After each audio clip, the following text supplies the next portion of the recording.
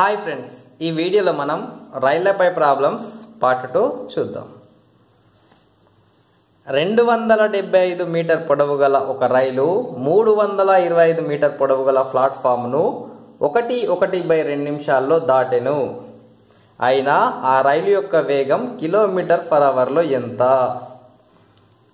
275 metre పొడవు గల ఒక రైలు అట 325 మీటర్ పొడవు గల ఒక ప్లాట్ఫామ్ను 1:1/2 నిమిషాల్లో దాటెను. అయినా ఆ రైలు యొక్క వేగం కిలోమీటర్/అవర్లో ఎంత అని క్వశ్చన్ అడగడం జరిగింది. అయితే చూడండి, వేగం ఫార్ములా ఏందండి? వేగం ఈజ్ ఈక్వల్ టు దూరం బై కాలం. మనకి ఇక్కడ దూరం చూడండి, రైలు పొడవు 1 ప్లస్ ప్లాట్ఫామ్ పొడవు 2 ఉన్నాయి కాబట్టి మనం రెండింటిని ఏం చేయాలి? ప్లస్ చేసుకోవాలి. 275 ప్లస్ 325. సో 5 5 10, ఇటు ఒకటి వస్తుంది కాబట్టి 8 2 అంటే 10, ఇక్కడ ఒకటి 3 3 6, 600. ఇది దూరం. నెక్స్ట్ మనకేం కావాలి? కాలం. కాలం చూడండి, 1:1/2 నిమిషాలని ఇవ్వడం జరిగింది. అంటే ఇక్కడ 1 నిమిషం ప్లస్ మరొక హాఫ్ నిమిషం. దీన్ని మనం ఏమని రాసుకోవచ్చు? ఈ విధంగా కూడా రాసుకోవచ్చు. 1.5 నిమిషం అని కూడా ఇచ్చిన ఇది ఈ విధంగా ఇచ్చిన ఒకటి. అయితే మనకి ఇక్కడ నిమిషాల్లో ఉంది ఇవ్వడం జరిగింది టైం. మనం దీన్ని ఏం చేయాలి? సెకండ్లోకి మార్చుకోవాలి. 1 నిమిషానికి ఎన్ని సెకండ్లు అండి? 60 ప్లస్ మరొక హాఫ్ నిమిషానికి ఎన్ని సెకండ్లు? 30. సో టోటల్ ఎన్ని సెకండ్లు? 90 సెకండ్లు. సో ఇప్పుడు దూరం వచ్చింది ప్లస్ కాలం వచ్చింది. దూరం 600 బై కాలం 0 0. నెక్స్ట్ 3 మూల 9, 3 20, 3 20 60. సో ఎంత వచ్చింది? 20/3 రావడం జరిగింది.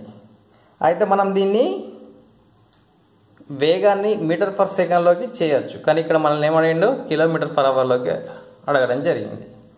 సో దీన్ని మీటర్ పర్ సెకండ్లోకి చేంజ్ చేస్తే ఏ విధంగా రాస్తామండి? 3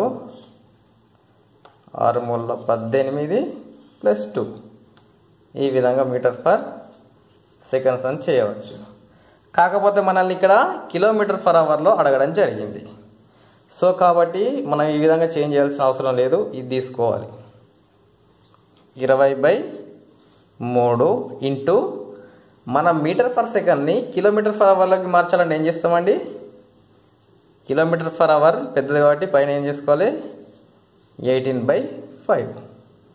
సో కడియండి. 5 ఎక్కం 5 4, 3 ఎక్కం 3 6, 6 4 24.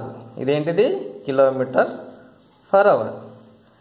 300 మీటర్ పొడవు గల రైలు 90 కిలోమీటర్/అవర్ వేగంతో ఒక ప్లాట్ఫామ్ను 20 సెకండ్లలో దాటి వెళ్ళెను.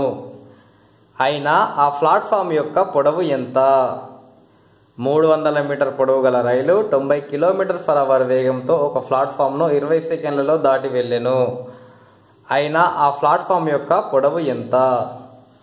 చూడండి, ప్లాట్ఫామ్ యొక్క పొడవు అడిగిండు. ట్రైన్ యొక్క పొడవు అడిగినా, ప్లాట్ఫామ్ యొక్క పొడవు అయినా, అంటే మనకి ఇక్కడ ఏదిలో ఇచ్చినా దేని యొక్క పొడవు అడిగినా ఈ ట్రైన్ ప్రాబ్లమ్స్ మనము దూరం తీసుకోవడం జరుగుతుంది. సో దూరం ఈజ్ ఈక్వల్ టు వేగం ఇంటూ కాలం. వేగం ఇంటూ కాలం. సో మనకి ఇక్కడ వేగం ఇవ్వడం జరిగింది 90 కిలోమీటర్/అవర్ ఇవ్వడం జరిగింది. అయితే మనం దీన్ని ఏం చేయాలి? మీటర్ పర్ సెకండ్లోకి మార్చుకోవాలి. ఎందుకంటే ఇక్కడ రైలు యొక్క పొడవు మీటర్లో ఉండడం జరిగింది. 5/18, 18 ఎక్కం 18 5, 5 5 25. ఇది మీటర్ పర్ సెకండ్. సో ఇక్కడ వేగం రావడం జరిగింది 25 ఇంటూ మనకు కాలం. ఎంత కాలం ఎంత ఇచ్చిండు? 20 సెకండ్లని డైరెక్ట్గా సెకండ్లో ఇవ్వడం జరిగింది. సో 20 ఈజ్ ఈక్వల్ టు ఎంత అండి? 25 2 50, 0 500 మీటర్లు. అయితే ఇది టోటల్గా ఆ ప్లాట్ఫామ్ యొక్క పొడవు కాదండి. ఇందులో ప్లాట్ఫామ్ యొక్క పొడవు ప్లస్ రైలు యొక్క పొడవు రెండు ఉండడం జరిగింది ఇక్కడ ఈ 500లో. అయితే మనం ప్లాట్ఫామ్ యొక్క పొడవు రైలు యొక్క పొడవు ఇవ్వడం జరిగింది. అంటే మనకు రైలు యొక్క పొడవు ఆల్రెడీ ఇక్కడ 300 మీటర్లని ఇవ్వడం జరిగింది. అంటే ఇక్కడికి వెళ్ళి రైలు యొక్క పొడవు తీసేస్తే -300 మనకు మిగిలేది వచ్చేది ఏంది ఈ ప్లాట్ఫామ్ యొక్క పొడవు ఎంత 200 మీటర్లు. సో ఇక్కడనే డైరెక్ట్గా ఇదే ఆన్సర్ అనుకోకండి. ఖచ్చితంగా ఈ విధంగా రెండు ఉన్నప్పుడు దీన్ని ఇచ్చిన దాన్ని మైనస్ చేయవలసి ఉంటుంది. ముందు ప్రాబ్లమ్స్లో నేను మర్చిపోయినా మీరైతే మర్చిపోకండి ఈ పాయింట్. ఒక రైలు 60 km/h వేగంతో 150 మీటర్ పొడవు గల ఒక గుహను 30 సెకండ్లలో దాటి వెళ్ళెను. అయినా ఆ రైలు యొక్క పొడవు ఎంత? ఒక రైలు 60 km/h వేగంతో 150 మీటర్ పొడవు గల ఒక గుహను 30 సెకండ్లలో దాటి వెళ్ళెను. అయినా ఆ రైలు యొక్క పొడవు ఎంత? చూడండి, ఇంతకుముందు ఈ ప్రాబ్లం సేమ్ మెథడ్లో చేయడమే. ఇక్కడ రైలు యొక్క పొడవు అడగడం జరిగింది. పొడవు అంటే మనం ఏం తీసుకోవాలి? దూరం ఈజ్ ఈక్వల్ టు వేగం ఇంటూ కాలం. ఇక్కడ వేగం ఎంత ఇవ్వడం జరిగింది? 60 km/h. అయితే దీన్ని మనం ఏం చేసుకోవాలి? మీటర్/సెకండ్లోకి చేంజ్ చేసుకోవాలి. అంటే 5/18. సో 18 6 మూల 18 6 వాదల 60. 10 × 5 50/3. ఇప్పుడు మనకు వేగం రావడం జరిగింది. ఇంటూ ఏం కావాలి? కాలం ఎంత? 30 సెకండ్లు. 18 ఎక్కం 18 10. సో ఎంత వస్తుంది? 500. సో ఇది ఇప్పుడు గుహ యొక్క పొడవా? ఎస్, కాదు. ఇది గుహ ప్లస్ ఆ రైలు యొక్క పొడవు. ఇందు నుండి వెళ్ళి గుహ యొక్క పొడవు తీసేయాలి. గుహ యొక్క పొడవు ఎంత? 150 మీటర్లు. 150 మైనస్ చేస్తే 0 5 4 ఇట్లకి కూడా తీస్తే 350 మీటర్లు. ఒక రైలు 60 km/h వేగంతో ప్రయాణించును. 2000 మీటర్లను ప్రయాణించుటకు అది ఎంత కాలం తీసుకొనును? గ్రూప్ 4 2012లో ఈ క్వశ్చన్ అడగడం జరిగింది. ఒక రైలు 60 km/h వేగంతో ప్రయాణించును. 2000 మీటర్లను ప్రయాణించుటకు అది ఎంత కాలం తీసుకొనును? కింద ఆప్షన్ కూడా ఇవ్వడం జరిగింది. అయితే మనల్ని ఇక్కడ ఏమని అడగడం జరిగింది? కాలం ఈజ్ ఈక్వల్ టు దూరం బై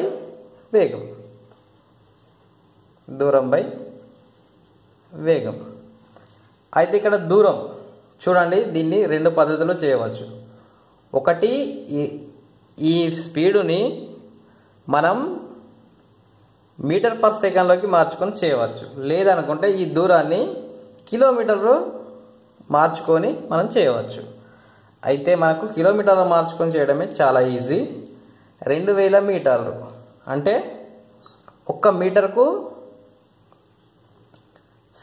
కిలోమీటర్కు ఎన్ని మీటర్లు అండి? 1000 మీటర్లు. అంటే 2000 మీటర్లు అంటే 2 కిలోమీటర్లు. సో ఇప్పుడు 2 దూరం అయిపోయింది. వేగం ఇప్పుడు డైరెక్ట్ దీన్ని చేంజ్ చేయాల్సిన అవసరం లేదు. ఈ విధంగా తీసుకోవచ్చు, ఎందుకంటే ఇది ఇప్పుడు కిలోమీటర్లు ఉంది కాబట్టి. సో 60 2 ఎక్కం 2 30 1/30. ఇదేంటిది? అవర్స్, గంటలో రావడం జరిగింది. అయితే మనకి ఇక్కడ ఆప్షన్లో ఏమని ఇవ్వడం జరిగింది?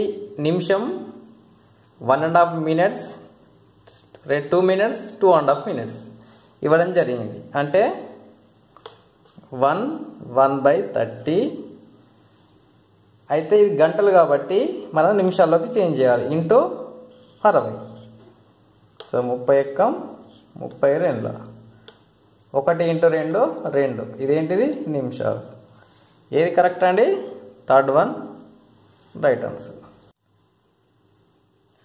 300 మీటర్ల పొడవు గల రైలు దాని పొడవులో రెండింతల పొడవు గల వంతెనను 1 నిమిషంలో దాటిన ఆ రైలు యొక్క వేగం ఎంత? 300 మీటర్ల పొడవు గల రైలు దాని పొడవులో రెండింతల గల వంతెనను 1 నిమిషంలో దాటిన ఆ రైలు యొక్క వేగం ఎంత? సింపుల్. వేగం ఈజ్ ఈక్వల్ టు దూరం బై కాలం. అయితే ఇప్పుడు మనం దూరం ఇక్కడ రైలు యొక్క పొడవు ఆల్రెడీ ఇవ్వడం జరిగింది 300 మీటర్లు. ప్లస్ ఇక్కడ ఏం చేయాలి? వంతెన యొక్క దూరం కూడా యాడ్ చేయాలి. వంతెన దూరం ఇచ్చిండా? ఇవ్వలేదు. అయితే ఇక్కడ క్లూ మాత్రం ఇవ్వడం జరిగింది. రైలు పొడవులో రెండింతల పొడవు అని ఇవ్వడం జరిగింది. సో ఇప్పుడు రైలు పొడవు ఎంత? 300 మీటర్లు. రెండింతలు అంటే ఇంటూ 2 ఎంత? 600 మీటర్లు. ప్లస్ ఏం చేయాలి?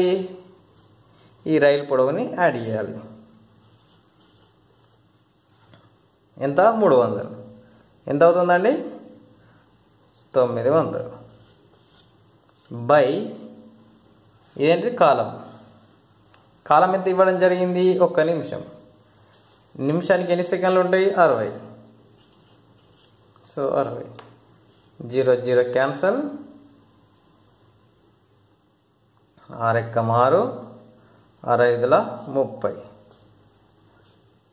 సో ఎంత? 15 మీటర్ పర్ సెకండ్స్. 130 మీటర్ల పొడవు 45 km/h వేగంలో ఉన్న రైలు 30 సెకండ్లలో ఒక వంతెనను దాటితే ఆ వంతెన యొక్క పొడవు ఎంత? మీటర్ పర్ సెకండ్లో. ఈ క్వశ్చన్ ఆర్ఆర్బి గ్రూప్ డి 2016లో అడగడం జరిగింది. ఈ క్వశ్చన్ అర్థం కాలే అనుకుంటా మళ్ళీ ఒకసారి క్లియర్గా ఎక్స్ప్లెయిన్ చేస్తే చూడండి. 130 మీటర్ల పొడవు 45 km/h వేగంలో ఉన్న రైలు అంటే ఈ రైలు యొక్క పొడవు 130 మీటర్లు, వేగం 45 km/h.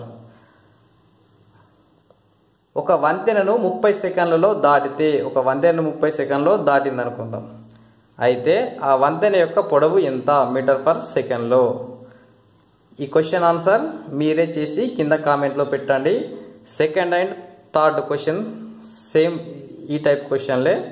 సో పెట్టండి. కింద ఆప్షన్లు ఇవ్వడం జరిగింది. 200, 225, 245, 250. ఓకే ఫ్రెండ్స్, ఈ వీడియో నచ్చితే లైక్ చేయండి. నా ఛానల్కి అప్డేట్స్ కావాలనుకుంటే సబ్స్క్రైబ్ చేసుకోండి. Thank you watching this video.